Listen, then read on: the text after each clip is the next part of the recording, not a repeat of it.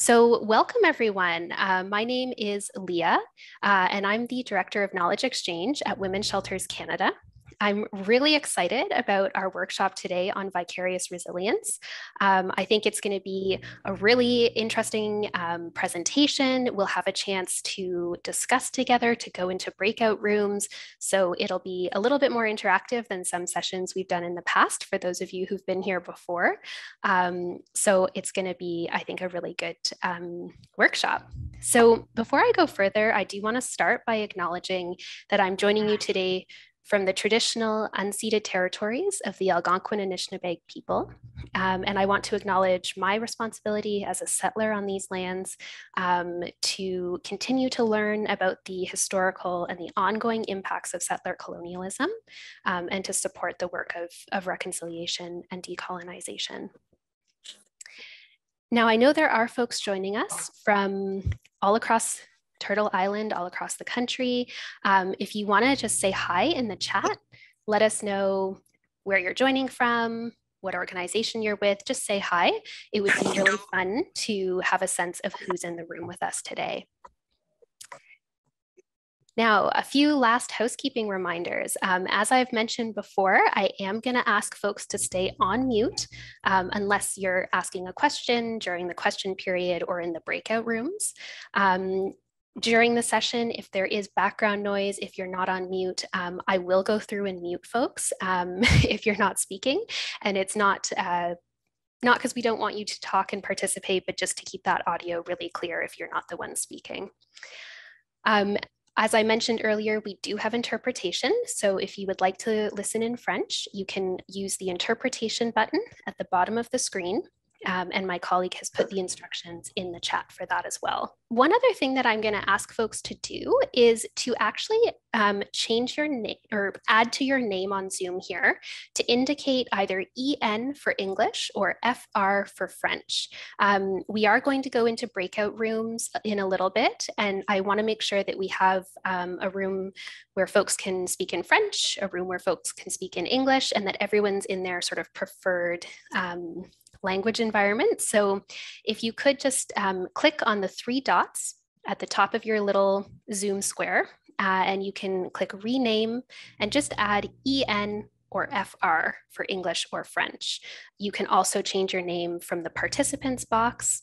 You just hover over your name, click more, and then rename yourself. All right. So as you can probably tell, today's workshop is going to be interactive.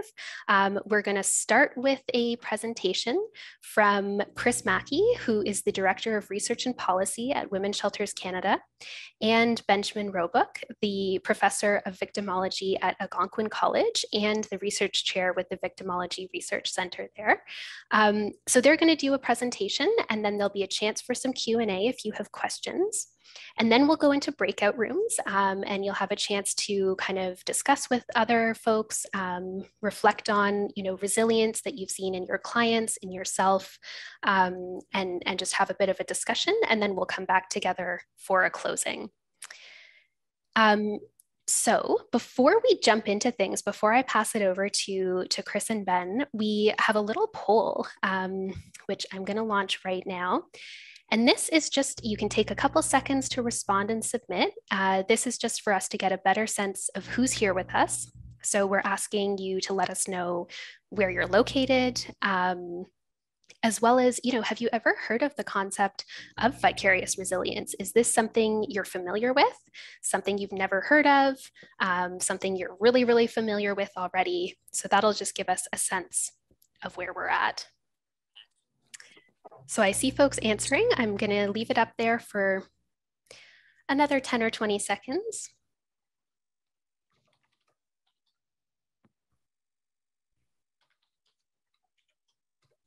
All right, so it looks like most folks have had the chance to participate, so I will share those results. So we have quite a few folks from BC, from Alberta, Ontario, as well as Manitoba, from the Atlantic region, the territories. So really spread out. That's wonderful to have folks here from all across the country. And a mix here in terms of familiarity with vicarious resilience. So about 20% of folks who haven't heard of it aren't familiar, about 50% that are somewhat familiar, and some folks who are very familiar. So I think that's a really interesting mix for our conversation today. So on that note, I'm going to pass it over to Ben and Krys to really get into it and tell us a little bit more about vicarious resilience. Thank you for the introduction and giving us some context of this work, Leah.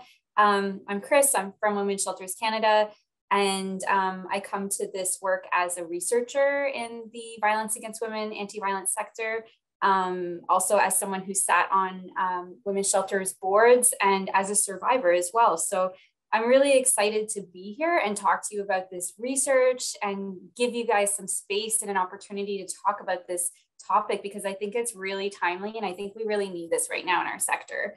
I know, working in our sector, not frontline like some of you today, but just being exposed to the work and supporting shelters in the work we do at Women's Shelters Canada, that, you know, our sector has been under some tremendous stress in the past couple of years and a lot of strain. And we're seeing a lot of retention issues and high turnover and burnout, vicarious trauma, compassion fatigue. We're seeing a lot of issues in our sector with the workforce.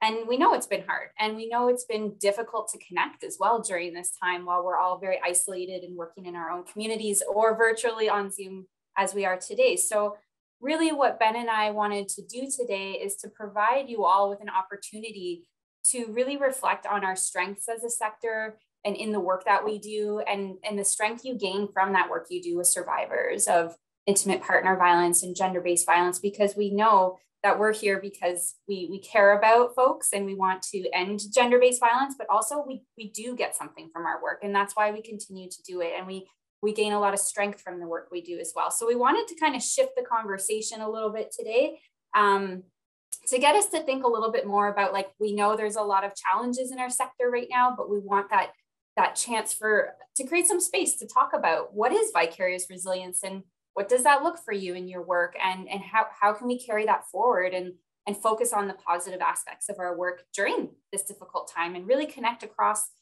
the country, get some insights from all of you in your small groups you'll have. So we're very excited about that. And to kick things off, we wanted to show you a quick video that Ben is going to get ready for us. Women's Shelters Canada has partnered with the Victimology Research Centre on several aspects of this work around vicarious resilience. And so for the victimology, the Victim and Survivors of Crime Week, I feel like I'm saying that wrong, but anyway, we helped collaborate on this video that we're going to show you to kind of introduce the concept and give you a sense of what we mean when we're talking about vicarious resilience.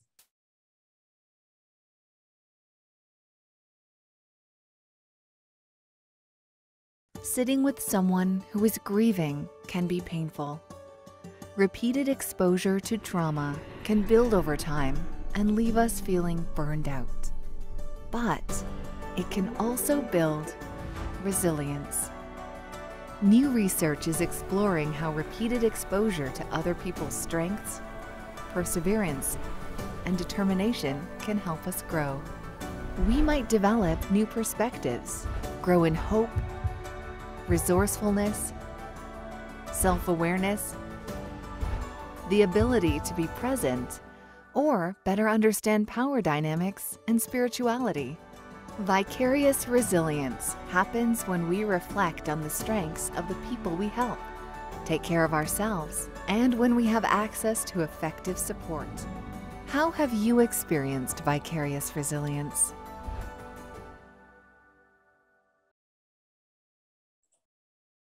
Amazing. Thank you for sharing that, Ben. And yeah, just to let folks know, we really want you to know this workshop is for you, and we're going to create a lot of time for you to have conversations in your small groups. And I hope that video helped give a little bit of insight into what the concepts are we're using today. And I'll pass it over to Ben to dig a little deeper into that and talk through those concepts we're using today because we know some folks on the call are not familiar with vicarious resilience. So we want to make sure everyone's has a good understanding of it before we break off. Thank you, Krys. I could listen to Krys all day. If you want to give them a little wink or nod, great kickoff for the session today. Thank you.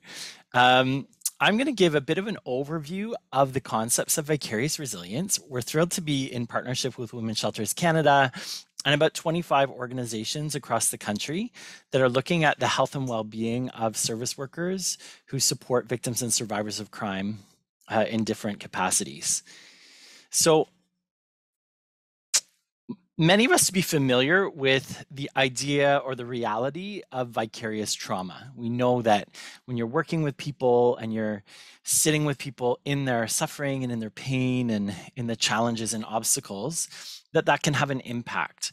And for a long time, I think some of the emphasis on the well-being of workers in this type of work has been on vicarious trauma and self-care as a mitigating or way to offset the potential harm. And so we know that there can be negative impact from this work and that it can affect your psychological well-being, your personal sense of safety and self-efficacy. What is also true, and I think probably many people in this room can identify, our little Zoom virtual room, is that we gain value from doing this work and from working with people, the honor of being in creating a safe space to listen deeply to someone who needs listening. And so more recently, there's research that's exploring what some of these positive benefits are that people get from the work and what role that can play in their well-being and sustaining the longevity of their ability to work in the field. And so vicarious resilience looks at the positive impact of repeated exposure to witnessing positive coping skills, problem solving, and courage to help build your own personal capacity as a helper and to respond to adversity in your own life. And so you would have seen in the video a few highlights around resourcefulness, attentiveness, and self-efficacy. And so there's 7 domains that are measured through a scale that looks at vicarious resilience. One is consciousness about power and privilege relative to your social location. So we find that in this work, a lot of workers do develop that greater self-awareness of how they walk through life and some of the differences in privilege or obstacles and oppressions that they experience. Many people report a stronger capacity to stay present when you're listening to someone's experiences. To recognize for some people the power of spirituality as a resource for survivors to draw on, changes in life goals and perspectives for yourself, client-inspired hope, increased self-awareness and self-care practice, and increased resourcefulness. I want to highlight just a few things here. So overall, we're looking at vicarious resilience as a concept that's measuring some of the positive impact of the work. It's a bit of a counterbalance to the study of vicarious trauma. Really, it's part of telling the truth of the work that happens. If we focus only on vicarious trauma and don't look at the benefits that workers can have, then we're only measuring a part of the concept. It's not the whole picture. And so it comes to balance out some of the emphasis that's often put on harms and really kind of assess the value that can be sustaining and be a protective factor.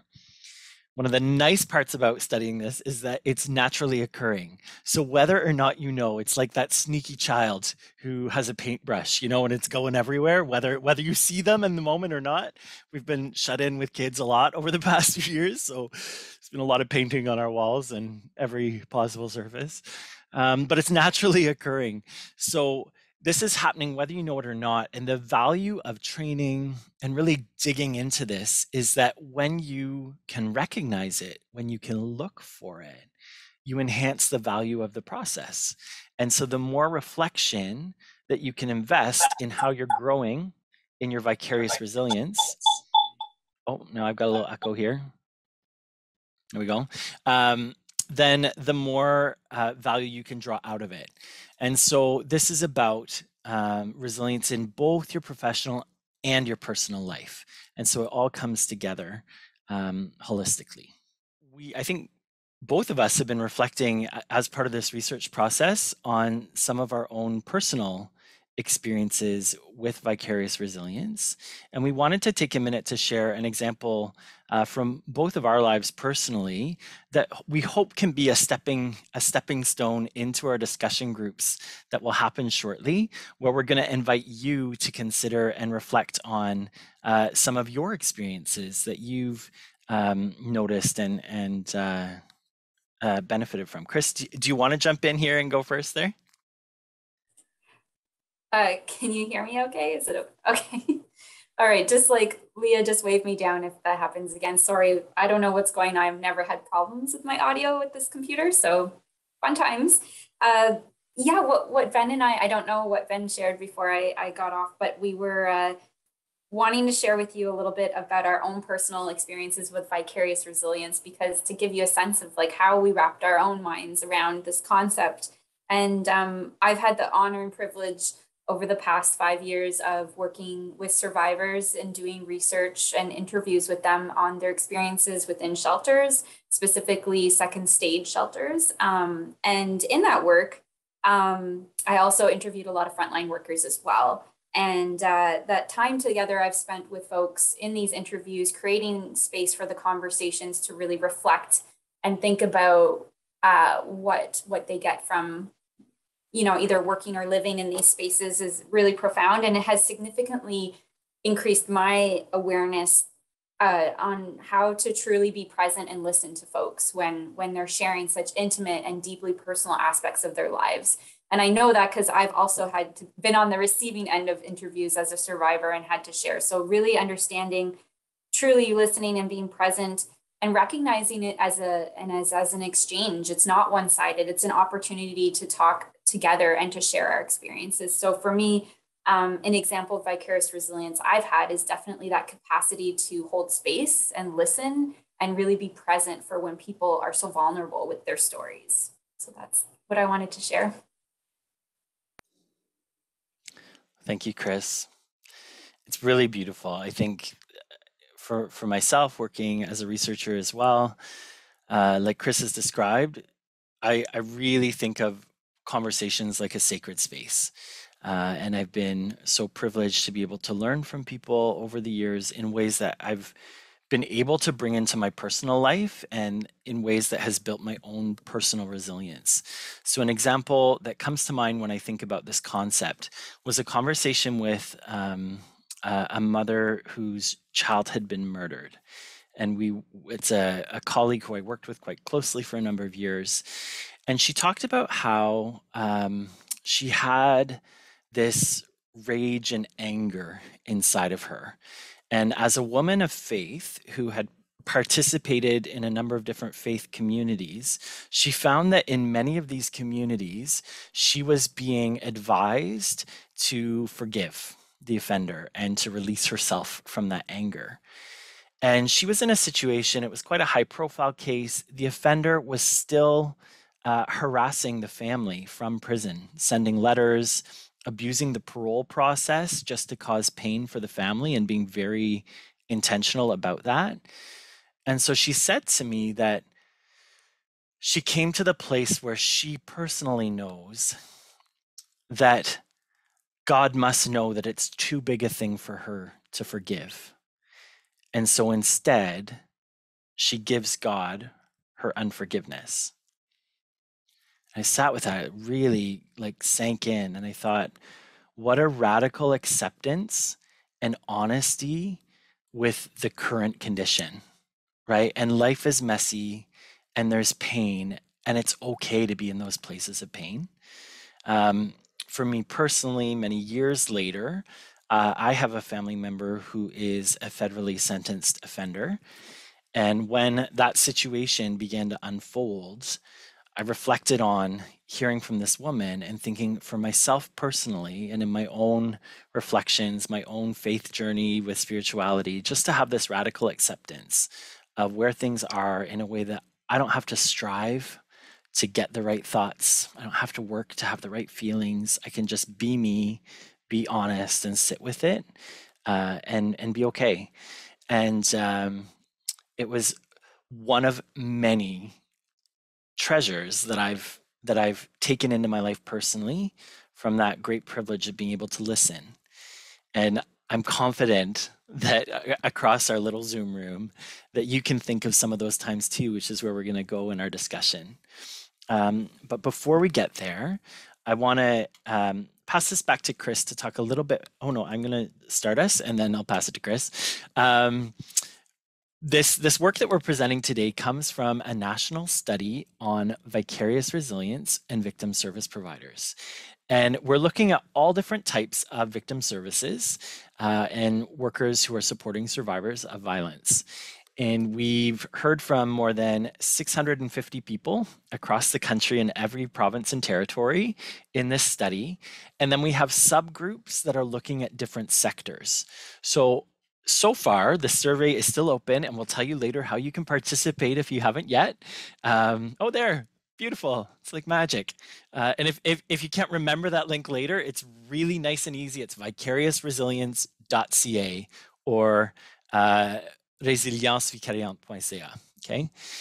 So I'm going to share or start the ball rolling on sharing what we've heard so far from workers in domestic violence shelters.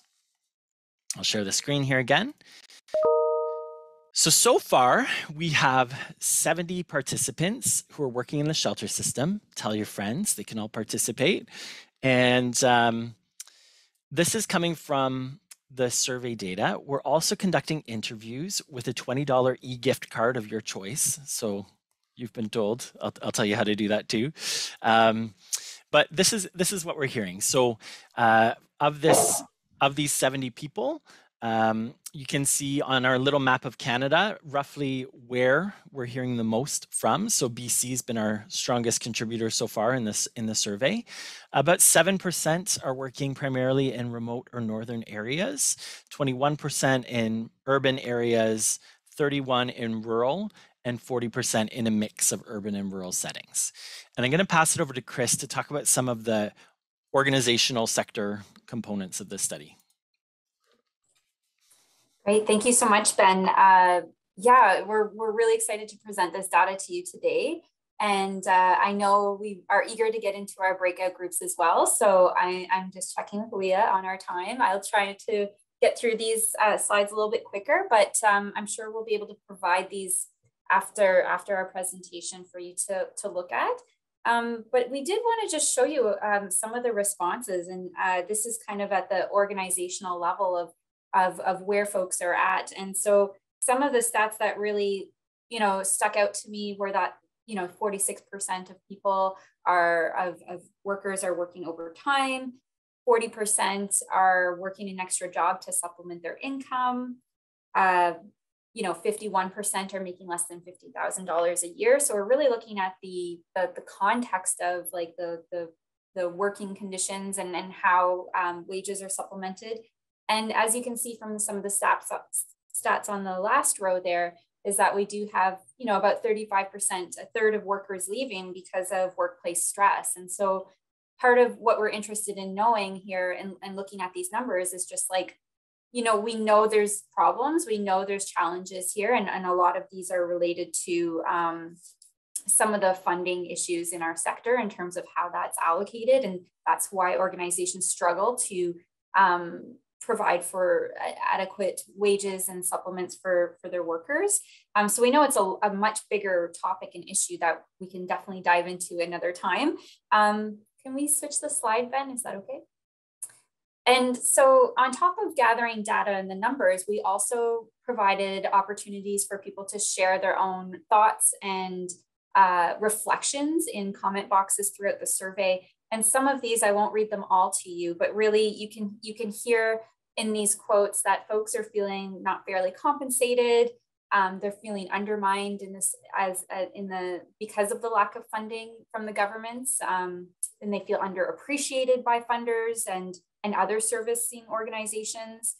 And really, I appreciate the quote, the third quote down, and I'll read it aloud to folks who maybe can't see it on their screen. And the respondent says, "I'm deeply concerned for my staff too. The staff turnover has been very high. And some are reporting nightmares, sleeplessness, feelings of hopelessness, because we are so busy and still not able to help everyone in need. And we've heard this time and time again in our sector of just that there's just so much work to always be done, and there's never enough time, never enough folks to help do that work. So on the flip side, though, too, we didn't want to just present all doom and gloom, because we know this is complex and the work that we do is it's not just all negative. And we know that, organizations and shelters are doing their very best to compensate in other ways. There's a lot of non-financial ways that shelters support their staff and work towards health and wellness in the workplace. So, and some of that includes, as you see in that last quote, just like non-hierarchical decision-making and, adhering to feminist, anti-oppressive practices in the workplace. So we do have a lot of strengths and a lot of beautiful qualities in our sector, despite the fact that we're chronically underfunded and constantly trying to compensate for that. So really trying to just give you a quick little snapshot of some of the things we heard. I'll pass it over to Ben to talk a bit more about some of the other data. Thanks, Krys. I really appreciate this content on the organizational structures, because what I didn't talk about earlier is how resilience isn't just a personal process. It's an interaction with the resources that are available around us. And so we're trying to learn more in this study about how organizations, how the existing work structures affect the well-being and the resilience of workers. So here's maybe some peppier stats that look a lot happier. So thank you, Krys, for sharing the earlier bit. I get to come in and be like, look at this. When we were looking at a number of indicators, there was quite high satisfaction from workers in the shelter sector. So 75%, 74, 72% said that they were satisfied or very satisfied with their relationship with their coworkers, with the support they get from their supervisors, and with their participation in decision making. And that participation really does speak, like Krys was saying, to the non-hierarchical approaches to decision making that make people feel included and sometimes sustain people in those relationships and conditions, regardless of the benefits of the compensation. When it comes to the Vicarious Resilience Scale, here we see very strong affirmation of a number of the indicators of vicarious resilience. So 100% of people said that they were more aware of how privilege and marginalization affect access to resources, both for people that they're helping and for themselves. And then we had a really high validation of workers saying that they feel more resourceful, more present, more hopeful about people's capacity to heal from trauma, feeling more compassionate, and more connected to people in their own lives. And so these are really great benefits that help to round out the story of what's happening in the fields. And so we want to provide a few quotes from participants in this area as well. And I do want to be very pointed and intentional about validating both the adversity and the difficulty, as well as some of the benefit. And so without reading through this quote, it talks about some of the harms of the work. It talks about feeling like all of the helping capacity that this person has is used up at work, and they don't have a lot left to give to other people in their life.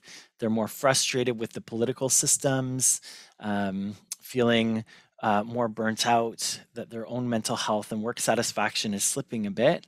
But at the same time, here at the end, saying, despite all of this, I actually also feel more empathetic, more grateful, and more forgiving. And those are really beautiful values. And then we saw so much feedback about some of these positive benefits. So people talked about learning to be gentle with themselves, being in awe of other people's resilience in a way that makes them feel less judgmental and more aware of their privilege, being more patient, having a desire to promote hope, learning that you're not the expert, but you can help somebody else with their own expertise in their life, and really in a culture that's so polarizing at the moment, learning that things are not black and white. So learning about the complexity and the nuance in life. Here's a beautiful quote in French about maturity and leadership, autonomy, knowledge, self-confidence, and resilience. And then this is what I really wanted to point out because I think it's valuable. On one of the earlier slides that Krys had shown, 46% of workers in the study identified that they came to the work because of a personal experience of victimization or a personal experience of violence. And so this says, it's helping me. I'm so shocked that as a helper with lived experience, I'm not triggered as much as I used to be or figured I ought to be. Right. And I think for what we hear clearly in the data is for survivors engaged in this work, there's some really deep personal value and meaning in engaging in this. And from victimization generally, often one of the things that's really protective and really helpful is finding meaning, whether it's in work or somewhere else, being able to attribute meaning to experiences that you've had in your life. And then finally, being more capable and compassionate because I've built self-efficacy. So this is part of the story. This is part of what's happening in shelters in COVID-19. As much as there's burnout and issues with turnover, workers are also drawing on these resources. And knowing that resilience is not just an individual process, we hope that our research can call attention to some of the bigger structural issues that are also affecting the well-being of workers so that we can really dig into building healthy and collective systems that support the resilience and the growth of people who are doing such important work. And I'll stop the screen share here.